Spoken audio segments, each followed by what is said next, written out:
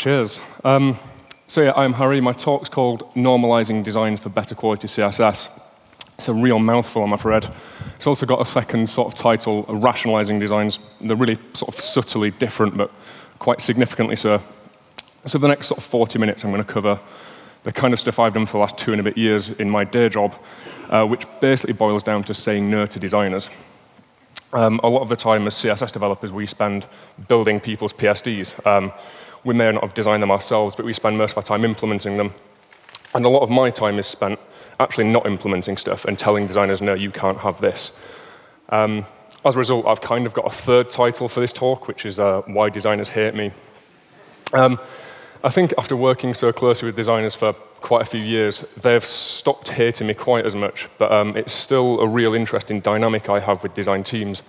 Because I do push back on a lot of things that they want, and initially when you join a new team, when I joined my team, when I moved to Sky, it was a really awkward kind of hurdle we had to get over, where I spent a lot of the time telling these really talented designers that I like what you've done, but I can't build that, or we shouldn't build that. The reason I've chosen to talk about this today is, as Nicole mentioned, all the speakers who are here weren't asked to speak. Everyone submitted a proposal. And I really wanted to be here, so I submitted this because I thought it might be something that would generate a lot of discussion. It's potentially a bit controversial. So yeah, I want to open some discussion up. And if anyone wants to share anything at all, I mean, we'll chat over lunch or over a beer. But in the meantime, if we put anything on Twitter, I'd love to see people's opinions on the kind of stuff I'm about to talk about. I know that a lot of people don't take too well to it, particularly designers. I don't know if there are any sort of designers in the room. But yeah, I'd really like to open up discussion and see what everyone makes of the kind of stuff that I do and that I think people should do more of. And any disagreements I would really welcome, because I want to hear sort of the opposite side of the coin. So if anyone has heard of anything I've done before, it's probably through CSS Wizardry, which is a name I really hate now. But I'm stuck with that. And I've done lots of speaking, open source stuff, a lot of writing about sort of CSS architecture for the last few years.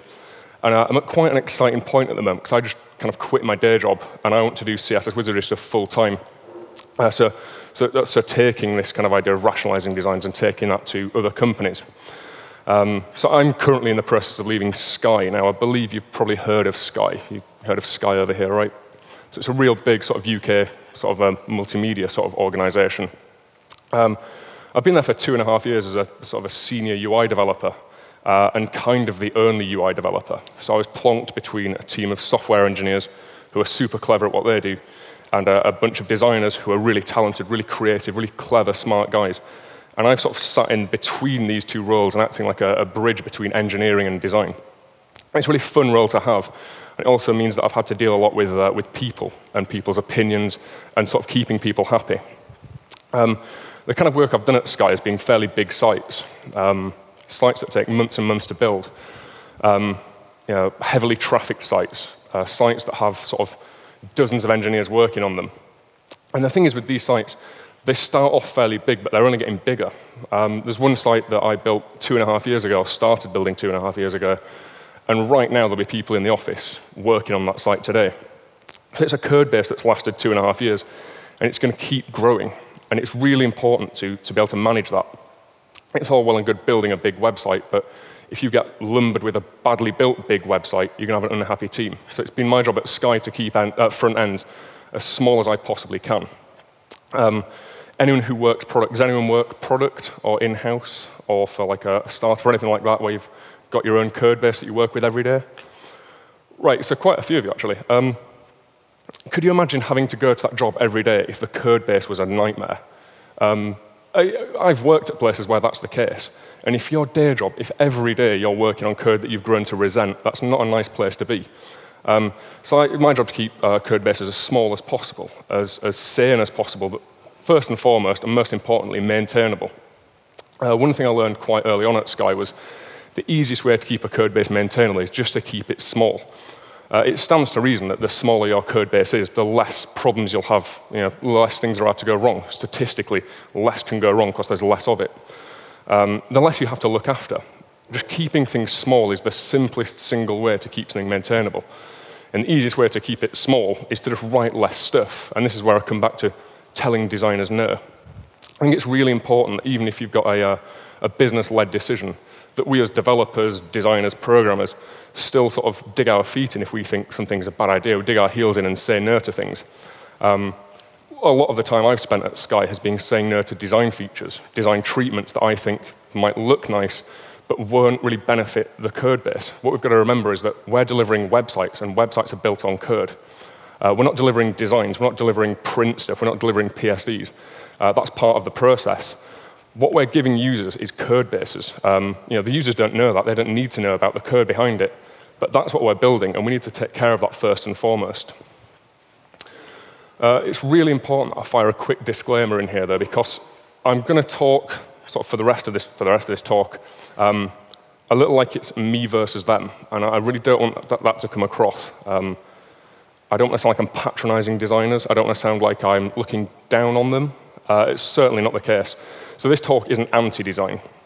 This talk is about keeping designers and developers and the business and users happy. I've got a really good professional working relationship with my design team, the design team at Sky. They do some fantastic work. They're very clever guys, and we've got a mutual respect. So this talk isn't anti-design. I'm not saying design's a bad thing at all. Another thing to note is the kind of stuff I'm talking about, it won't work on every site, and probably shouldn't. The kind of sites I'm talking about are bigger websites, which I refer to as sort of UI-based. If you think about the Facebooks, the Google Pluses, apps that people keep returning to, that people spend a long time on, things that are inherently big but need to be consistent. This kind of stuff wouldn't be really appropriate for a photographer's portfolio or a single-page marketing site. The stuff I'm about to talk about might not be appropriate for the kind of stuff you're working on or the kind of projects you might have worked on previously.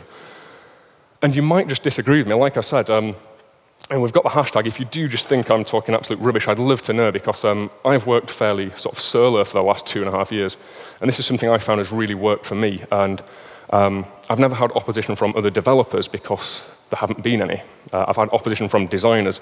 So I'd really like to get your opinions if you have any. If you disagree, I'd love to know why or what potential other ways of working that you guys sort of work to. A lot of the stuff I've done with Sky has been based around making compromises. Now, compromise is a really negative-sounding word. People think of it as a bad thing. But compromise is actually really, really good. Because what compromise does is it keeps more than one person happy. Compromise is like the opposite of selfish. It's been really important for me that I've established a good working relationship and personal sort of friendships with the design team. We have massive respect for one another's jobs. I know that I need to get out of their way and let them do their thing. But they now understand that I'm a developer. I think differently to how a subjective and creative person would think. I have to think very objectively. One thing that's really important is I never just say no. So I kind of made it sound like I do, but I always discuss everything that I'm thinking, everything I want to do, and I explain why. This is really important for two reasons. It allows this collaboration to happen. It allows them to fire back their opinions.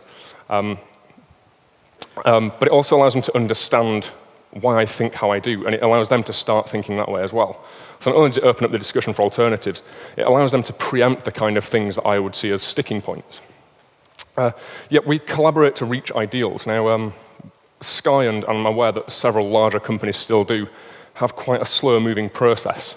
And that's probably a business rather than a dev problem. The business want to see PSDs, so we get those, and then we take them into the browser and we build them. Bigger companies, people don't talk about it often enough, but bigger companies do move a lot slower, and it's harder to have a complete design in the browser culture. And we don't have one at Sky.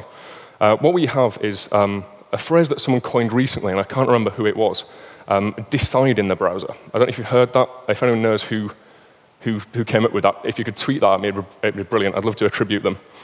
We decide in the browser, and I do that alongside designers. Because a PSD, for all it might look nice, you've got no idea how or if that can work in real life. So we have this process where, they'll come to me with a Photoshop file, and I'll start building, and I'll say, well, hey, look at this. I don't think this is very good because it's a bit hacky, so what can we change? So we decide in the browser.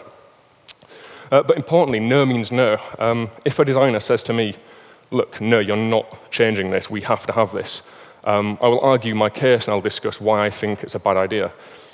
But their opinions are just as valid as mine. And if they're adamant that they want something to stay in, want something to remain as is, I will respect that. And no means no. If they don't want me to change something, then there are some times when I won't. A lot of the discussions I have with designers at Sky are based a lot around sort of like cheesy one-liners. I'm a sucker for a soundbite. This is something I put in an article a few years ago. I can't remember which article it was, but people still quote me on this. A PSD is a clue and not a contract. So yeah, a designer will come to me with a PSD, but there's no guarantee that I'm going to build exactly what they've put down. People see it as this contractual obligation. This is the Photoshop file, therefore this is what we're going to do. And that's a really bad way of thinking. It's a very stubborn way of thinking, and it's very detrimental to the entire process. Because if you draw a line at PSD stage, you've got the entire rest of the project where you're stuck with a decision that you made far too early on. Like I said, we need to decide in the browser. It's far too early on to commit to anything when it's just pixels in Photoshop.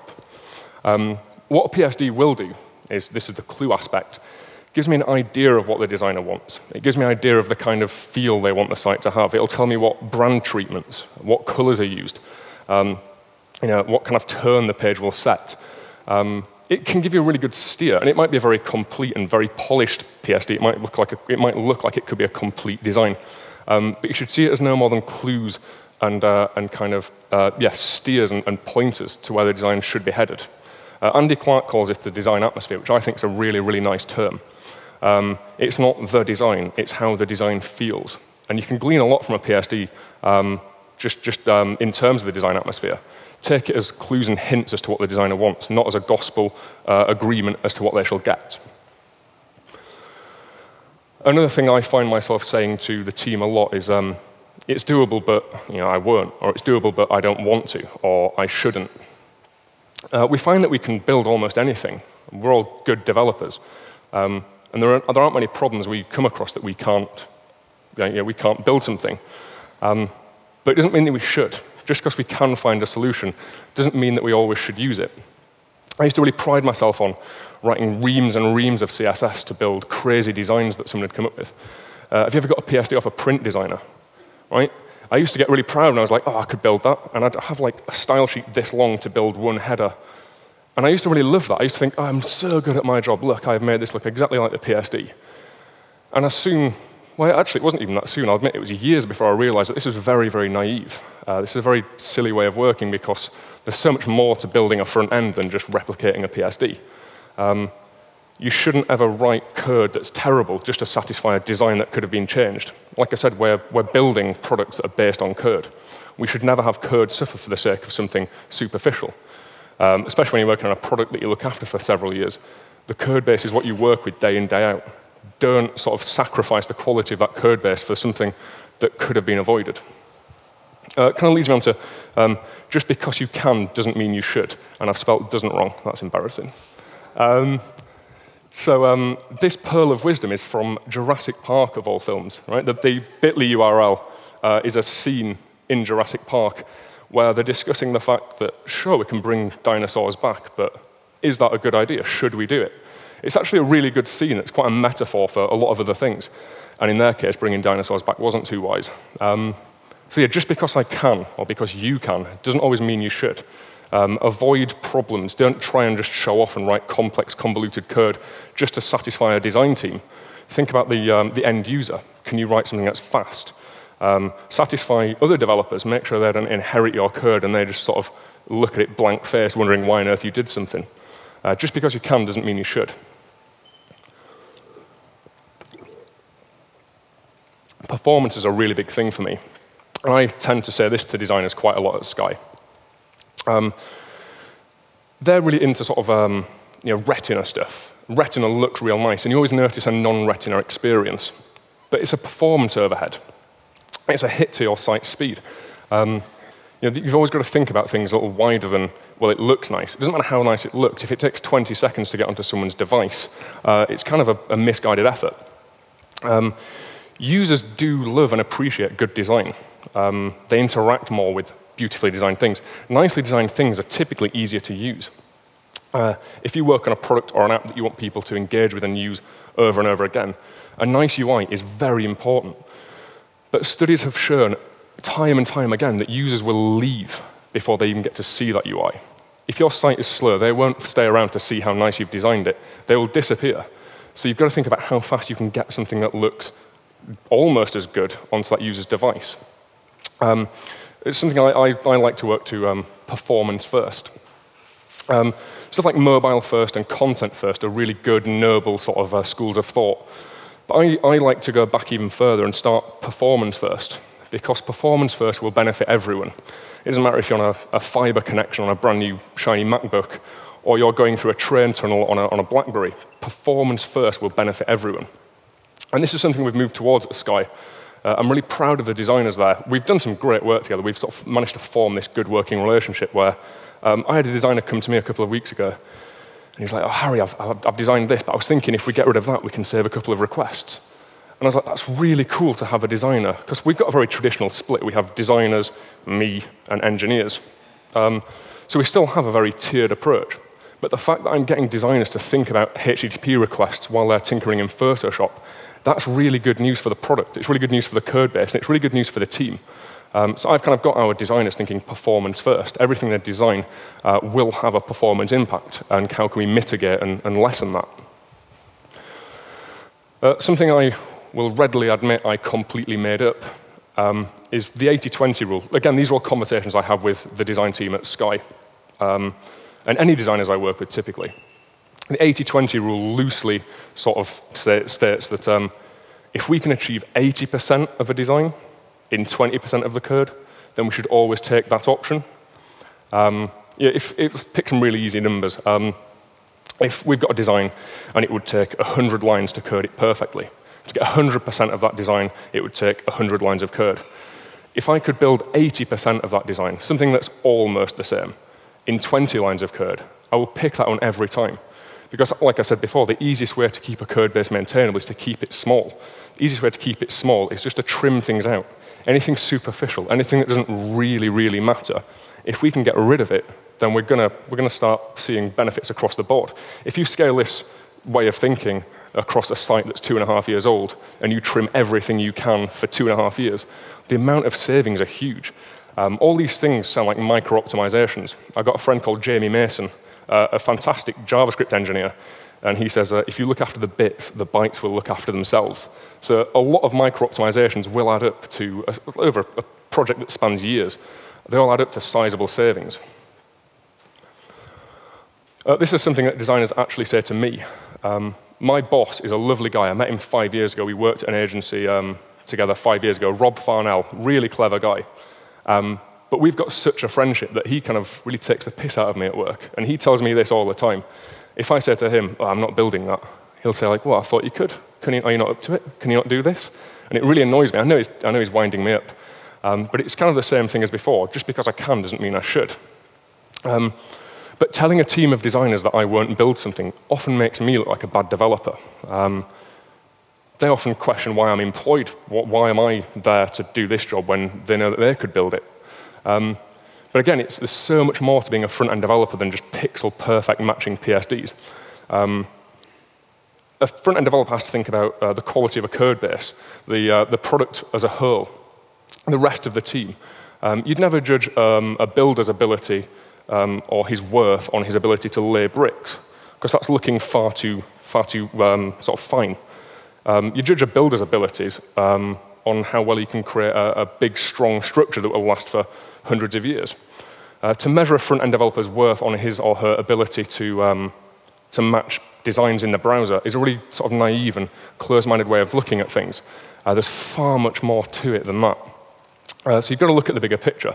That's why we think performance first. That's why we think about how we can scale this website, how we can keep it maintainable, how we can keep it nice to work with. I can guarantee that if my day job was just seeing how well I could match designs, this site that's 2.5 years old, we'd want to scrap that by now. And 2.5 years isn't even a long time. And this site's going to go on indefinitely. It could end up being 5 years old. And 5 years worth of just matching PSDs pixel for pixel would lead to a terribly complex, convoluted, and nasty code base.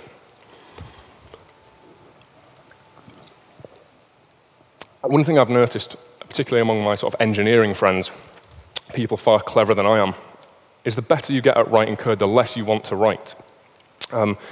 So it's happened to me. I used to love writing tons of CSS to perfectly replicate a PSD.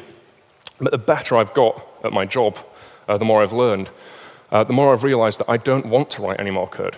I own a code base that I don't want to get any bigger. I want to do everything I can to keep it small, to keep it nice to work with. I've got to the point where I resent writing any code that I feel I could have avoided. Anytime I write something sort of bespoke that I know will never get reused, it's kind of a hit. And it's going to happen, of course it's going to happen. You couldn't have 2 page headers. There's certain things you will only have one of. But I hate having to write anything bespoke, because anything bespoke is it's dead weight. And like I said, it will happen, but avoid it at all costs. I always like to recycle things. If I see anything that I think I could have borrowed from elsewhere, but I've missed the opportunity, that's time to go back and refactor. Some people sort of accuse me of sort of premature abstraction, which is kind of fair. I see the point. There's like a rule of thumb: don't abstract until you've used something 2 times. I don't do that. I'll cover this in a second. But I always try and write everything to be reusable from the outset, because anything you can reuse is free of charge, and free of charge is a really important thing in growing a code base. Free of charge means it already exists, but it costs you nothing to use it again. Anything you can get free of charge is really, really nice. It's a nice thing for a code base to have. The way to write less code, 2 of the simplest ways, are to normalize and abstract. These are two computer science terms. Normalization usually deals with data sets and trimming down repetition in those. And abstraction deals with sort of taking design patterns and putting them elsewhere in like a reusable, decoupled state. So normalization, it's about spotting repetition. So Nicole gave a really good talk, it's quite a while ago now, I imagine, called "Our CSS Best Practices Are Killing Us." And this dealt a lot with normalization and the idea that if there's a lot of things repeated across a design, then they should be sort of gathered together. Spotting repetition is a really useful skill to have, because it allows you to gather these things up and normalize them. But more important than that is spotting the potential for repetition. So someone might have used the same color in 10 different places. You can abstract that out. But what if they've used similar colors in 10 different places? Can we distill that down into just one? And these are things that Nicole's dealt with quite in depth. So if we take this example, we've got a header, footer, and a content div. They've all got really similar padding values. They're only 2 pixels apart. Will the user notice that the footer's 2 pixels smaller than the header? I don't think they will. So why have that departure? Can we distill this down into just one number? Can we make them all 20 pixels? And I'm pretty sure we can. So this is normalization, and this is a really timid example. If you take this school of thought and apply it to a full front end, you will find lots of potential for repetition that you can normalize out. So normalization is the start, but the next thing we need to do is abstract this. We need to take these things and wrap them up. We need to decouple them from their initial purposes, their initial use cases. We take these normalizations, put them in little bundles that we can reuse anywhere, that are completely agnostic to the DOM or to whatever they were initially spawned from. So if we look at this, we've now normalized this design pattern. We've shared that 20 pixels across these 3 things, but it's still very tightly coupled. We can't reuse that anywhere else without adding another selector to that list. So we've kind of got halfway there. We've normalized this really simple design pattern, but now we need to put it to work. Now we need to abstract it. The first thing we'll do is pop it in a variable, and of course we're using Sass because, well, there's no other alternative as far as I'm concerned. Let's not start a war about that one on Twitter, though, please. So yeah, just popping something in a variable. Preprocessors are really good at helping you use abstractions. They're built for that very purpose, to avoid you repeating things. So the simplest single step we can take is just dropping this 20 pixels into a variable. Take that a step further, we can drop it into abstracted classes. So we have a class of box. This doesn't tie itself to any type of content. This is now a free thing to reuse. This is an abstraction that we can place wherever we want. We can use a solid class and drop it into markup, which is my preferred way of working. But if you don't like that, then we can use the silent class and use extend. This is a way of taking those normalizations and now moving them completely away from where we originally found them into something totally reusable. It's all decoupled, and now it becomes free of charge.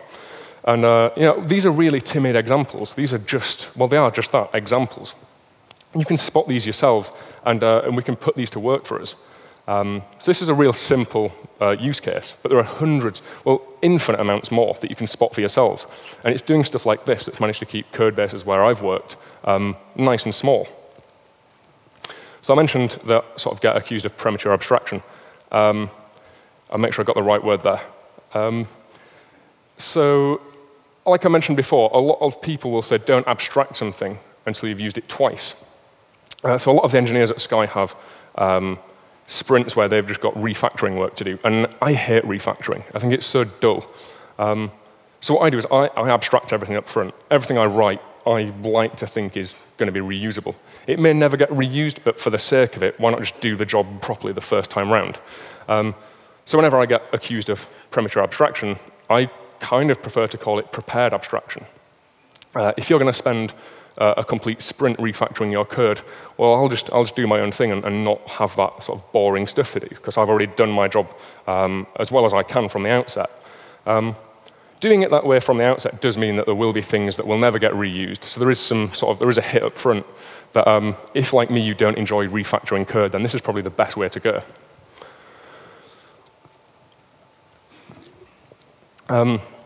Another sort of cheesy soundbite I use with designers is that they're called rule sets for a reason.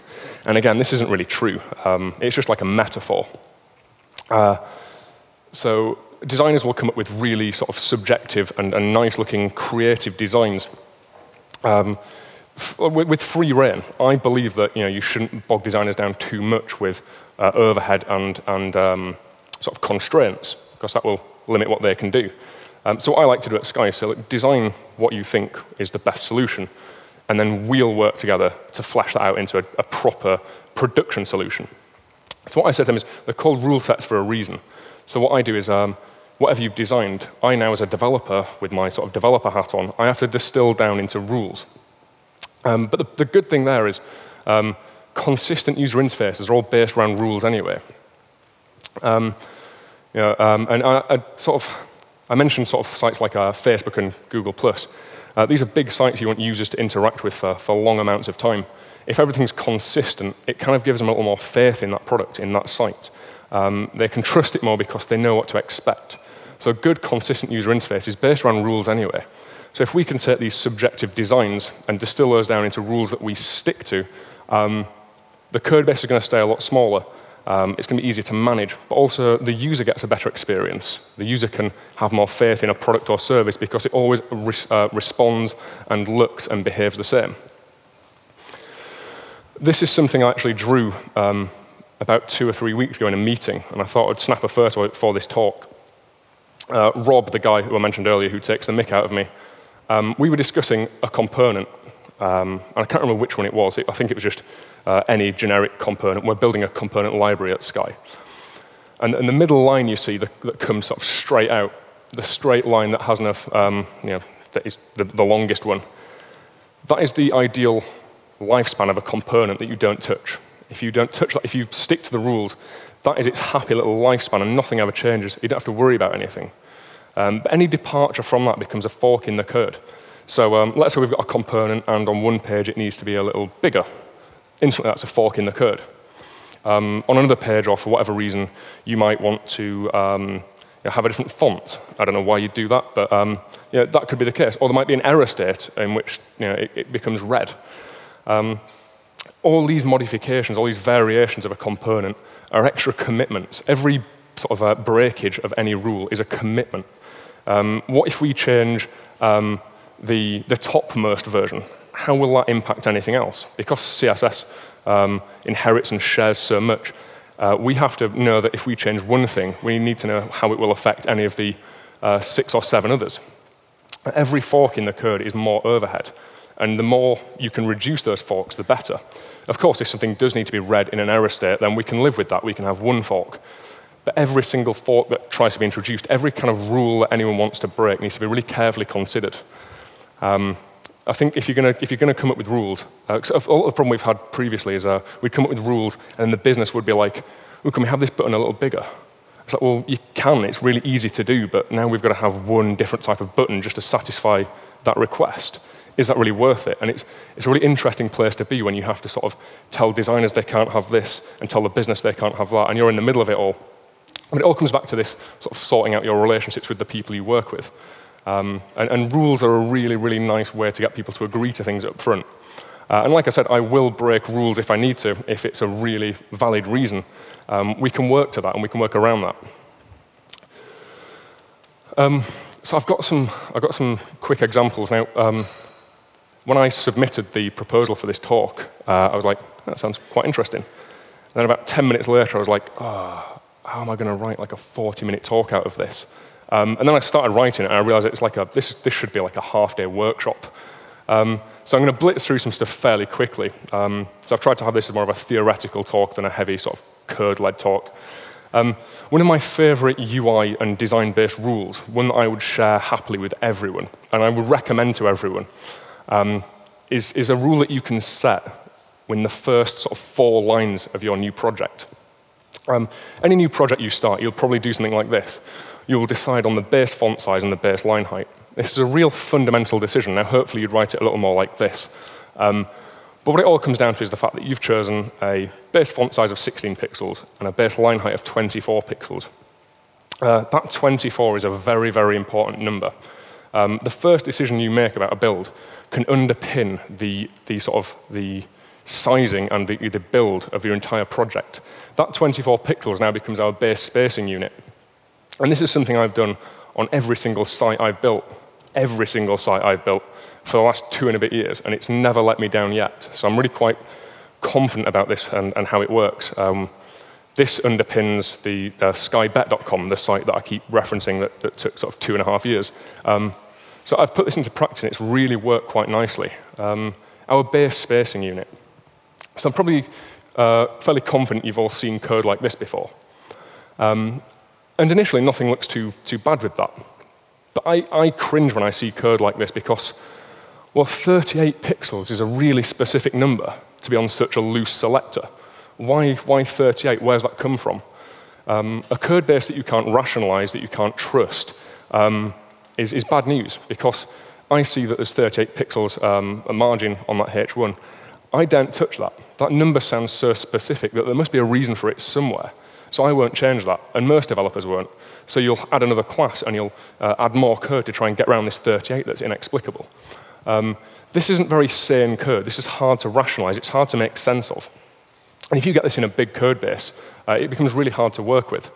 So my solution, the base spacing unit, is give every block-level element the same initial margin bottom. The link at the bottom there is, that I'm covering is to an article I wrote about this. This base spacing unit can be used to sort out your entire site's spacing.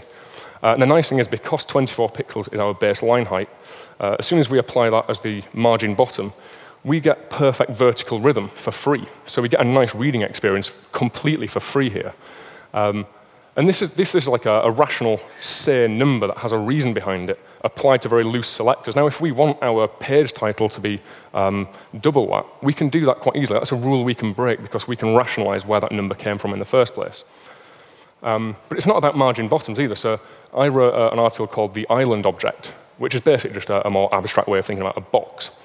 So now we pad that island object by 24 pixels. That number has a purpose. We know where it came from because it underpins our entire UI. But if we want a smaller box, an islet, for example, we can just halve that number, which leads us on to the next thing, a really nice rule that I haven't managed to write this up yet. I just haven't had the time. I really want to write an article on this called UI sizing scales. So we've got this 24 pixels that underpins our main sort of spacing. So we can do things like this.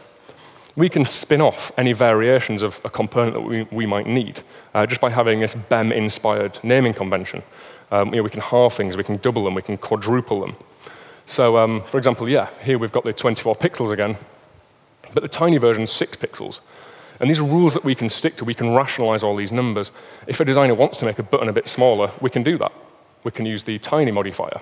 And these are all based around simple rules that we actually set up in the first decision we made. The first decision we made about this build can underpin the entire UI.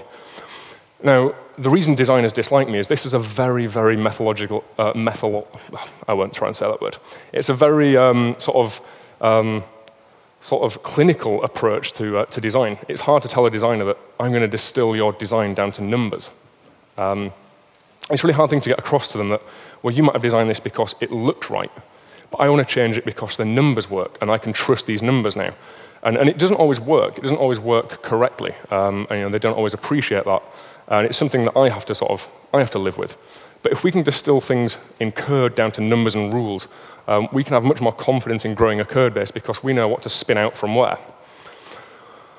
So typography is another really sort of important thing here. Again, this is kind of piggybacking the work that Nicole's been doing, or has done. So we've got our 16-pixel base font size, and all of a sudden we've got a read more link that's 1 pixel smaller than that, and we've got a caption that's 1 pixel larger. Here we've got scope for normalization. Why have we got this slight departure? Users probably won't notice that 1 pixel difference, so why even have it in the first place? We can piggyback HTML elements. We've already got headings 1 to 6, and body copy and small print.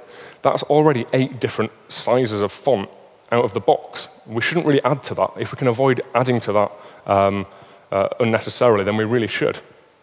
So your body copy is your default. I always really get sort of concerned when I see people setting font sizes on paragraphs or on lists, because if you set that high up, if you set that on the HTML element, that will trickle down anyway. And again, this is just micro-optimizations to cut bits out of a code base. You shouldn't need a font size on a paragraph, because that should be governed by something that's happened way further up the DOM. So body copy is the default. The thing you put on the HTML element, the font size you give that, should trickle down to everything. And headings and small print are the kind of exceptions. And there will be other exceptions. You might want a big call to action that needs to be huge. You can bend the rules, but if you stick to as many as you can, you're going to find you've got a much more rational and sane code base. So this is how it kind of looks. You could sort out, if you were to do a blog, for example, just a real text-heavy site that was mainly for reading, that should be your entire site's typography sorted. You shouldn't really need any more than that. But if you do, this is something, again, from Nicole, sort of a double-stranded heading hierarchy. We can normalize and abstract any other font sizes we need into this kind of thing, so we can cross over H4 that looks like a H1. And this is all part of normalizing and rationalizing and abstracting designs for the sake of our code quality. I've got some real quick, real-life examples then, real quick. So the last site I built was m.skybet.com. It's a mobile-specific site for Sky's biggest and most profitable online property. Really cool project to work on. We had this. Now, I was concerned about this. I don't know if you can see this blue grid of 9 icons. Can you see like the blue divider lines that split the icons apart from each other? I've kind of pulled it out into this a little more stark example. So the designer said, well, between each icon, we want this grid. And this grid has to fade out from dark blue to light blue. Now, we could probably build this. We could use some pseudo elements and CSS gradients, or we could have used images, like background images, but that's extra requests. We could have base 64 those images, but that's kilobytes of extra CSS just for the sake of these really trivial, simple-looking design treatments. So what I did is I went back and said, well, look, why don't we cheat? Why don't we use illusion? So now instead of gradiating the borders out, we put a real subtle gradient on the container, the nav container. And now those borders are solid colors. Now we can use 1 pixel solid whatever and give the illusion that these borders sort of fade out to nothing. And they don't at all. It's the background that fades. But we've managed to save tons of CSS and using just a single 1-line border rules to replace that entire thing. So if we switch back to this, I really don't think you'll be able to see it, but the horse racing bit, that's the lighter part of the nav, and the edges are what gets darker. And all of those borders are just solid 1-pixel CSS borders. Nothing tricky, nothing complicated. The trick is to cheat and use illusion. There are clever, sneaky things you can do. yeah, I'm going to have to really blitz through these, I'm afraid. Another really simple example was, you can see we had this nav. And again, it's this sort of gradiated border, a really simple design treatment, something that we could all build. But again, how would we build it? It's the same story. We could use a background image or base64 it, or CSS gradients and pseudo elements. But that seems like a lot of stuff to have to do just to satisfy this one tiny design treatment. I would hate to have to use 10 lines of CSS gradient to get one border between two list items. It seems really over the top. And if you scale that across an entire site, the amount of extra code you're stuffing in there just to make simple things happen, it seems really backward. So in this time, I didn't use Illusion. I just changed the design completely. Instead of having gradiated borders, we did this kind of effect. I'm sure you've seen this where you put two sort of similar colored borders and it creates like a bevel effect. So now the nav looks entirely different to what it was designed as, but it still looks good. The user won't miss that. But it's the 80-20 rule. We've got something similar. We've got a divider in there, but now it takes one border left and one border right property. That's all it took to build that, instead of pseudo elements and 10 lines of prefixed CSS gradients. So the kind of moral is, if something seems unreasonably difficult to build, then don't build it. If you look at something trivially sort of quite a simple treatment, and you think it feels a bit hacky, then stop. Seek alternatives and rationalize and normalize and alter the designs. Don't write bad code just to keep a design team happy. The code base is what you have to look after first and foremost. Speak to the designers about it. Don't just go and do it. But rationalize and pare things back and really change designs to sort of suit the code quality. Take the easy route. I'm very unashamed with the fact that I'm a lazy developer. And everyone should be. There's no point causing yourself work, showing off, doing convoluted, over-the-top things for the sake of, for keeping designers happy. Keep everything as simple as possible. So yeah, m.skybet.com, the last sort of examples I showed you. This is the most brutal I've ever gone with sort of rationalizing designs. I worked very closely with a designer at Sky, and it was fantastic. It was such a good experience for the both of us. It's the most pared-back design we have ever built. It's the most brutal, pushed-back thing I've ever worked on. It looks fantastic. All the users love it. We get lots of great feedback. But the best feedback we get every single time is how fast this site is. We've got a suite of performance engineers who work on the tech stack, but I'm the front-end performance guy. And I get great pride out of thinking that me and the designers have built a site where the users can't wait to tell us how fast it is. We constantly get told that we are faster than all our competitors, and it's all down to sort of rationalizing and normalizing these designs just to keep code bases tiny. Really, I'm going to have to rush through this now then. See, we don't deliver designs. Users don't interact with PSDs. They interact with websites. So the code quality should become our foremost concern. Make compromises for the sake of the build quality. Discuss things with your team and really work on the best solution to deliver a product rather than a design. Stick to as many rules as you can and just be lazy and cheat. And that's me with 1 minute left. So I'll thank you all for listening. And thank you very much.